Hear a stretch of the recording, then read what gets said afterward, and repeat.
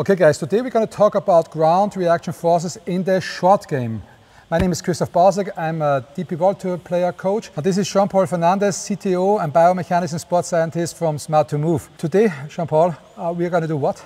We're going to focus a bit on short game. We observe that in the long game, when you try to do maximum speed, we observe that forces, ground reaction forces, always happen before impact. So about here, yeah? Yeah, propels the upper body and get the maximum club head speed at impact. Exactly, yeah. Let's discover what happened in short game. Is it different or is it the same? Okay, I'm gonna be the guy, the guinea pig basically. So I'm a pretty decent chipper, I would say. So we choose me as a guinea pig to do this. So we're gonna do a little chip to this pin here. Let's measure it, Jean Paul, okay? Start feed detection. Okay. Start swing. So. Okay, what do we have here? Let's have a look at your data. So as we said before, in the long game, you've got the peak of force before impact, just to be sure you can get the force back from the ground, delivered to the club at impact and properly with maximum club head speed. Here, it's not the goal. You don't try to make your max speed. No, you don't want it. Okay. So if we look at the peak, you load during the backswing, and right there, we've got another vertical peak. I'm going to go there. So you lead toward the lead leg, and as you see, you maintain that pressure. It's only 102, 103%, and you maintain that pressure during all on the impact, even in the follow-through. So is it wrong or is it not? Well, I think it's correct. It's correct, absolutely. As you don't try to make the maximum speed, you don't try to propel and get a ballistic motion. Here you try to control the club head speed from before the ball and after the ball, just to be sure that you can control the depth of your shot.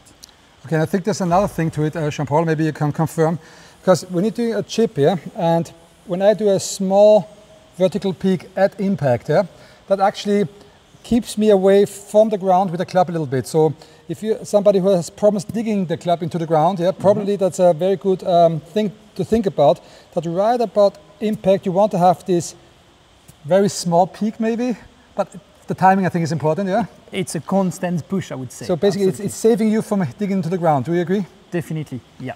Okay. So controlling distance is totally different than trying to make the maximum speed.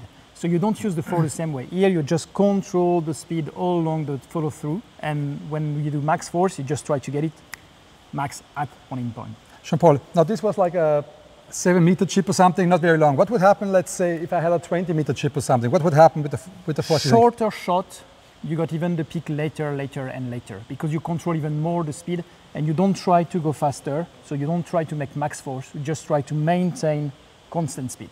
So more control, shorter shot, later peak. Okay, so we're going to try a 20-meter chip now, okay? Start swing. So let's see what happened. So we expect to see that the peak is coming even later. So you see the impact is here, and your peak of force is after impact. Okay, that's interesting. So effectively, that's what you do. Okay, and how many percent? So it was like 110 here. Which was like 7% more. So I was pushing a little bit more into the ground, but later on. That's interesting, okay? Absolutely. That's the way you can control the different depths and the kind of shot you do. So I think that's one thing people have to think about, and also a way to use the force plate in the short game. Of course. And that you have to understand that it actually changes. It's not the same. Remind that the peak sequence is the same. You've got the lateral peak, the rotational peak second, and the vertical peak third. So the sequence is the same order.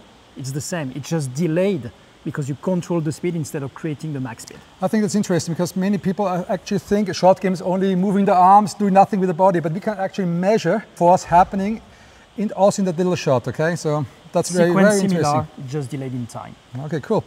Yeah, so I hope you liked that. Please subscribe to the channel, push the notification bell, and there are going to be some more videos with Jean Paul and me and Smart to Move. I see you in the next video. Bye-bye. Bye-bye.